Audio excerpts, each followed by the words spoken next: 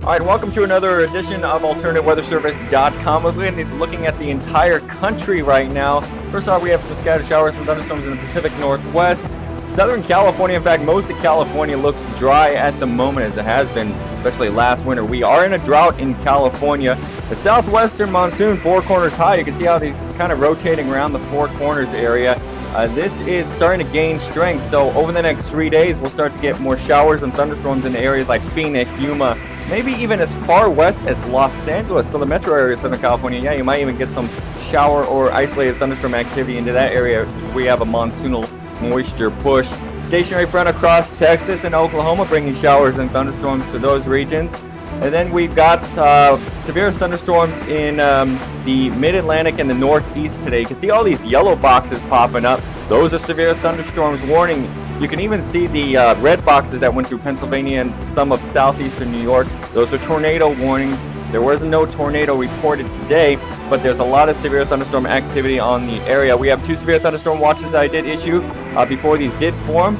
First one went from Maryland all the way through Pennsylvania, New Jersey, New York, some of Massachusetts, and southern Vermont. The next one went through New Hampshire and into the state of Maine. In fact, most of the southern half of Maine, those areas are going to have the severe thunderstorm activity as that boundary comes through the area. As for Tropical Storm Arthur, the stats on this sucker, about 70-mile-an-hour winds right now. So 70-mile-an-hour winds, we have about 4-mile-an-hour more to become a hurricane. In fact, in my eyes, Tropical Storm Arthur is a hurricane. Just 4-mile-an-hour difference to become a hurricane. 74 miles an hour is needed to become a hurricane. We do have the radar satellite composite for Arthur, and it's moving to the north. And that track I gave it, again, it's taken that exact track.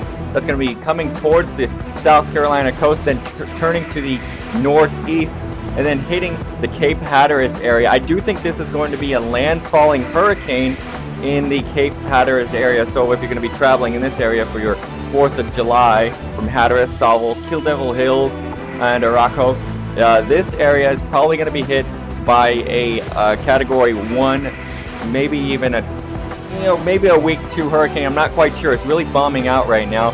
But I did issue those hurricane watches well in advance on the site.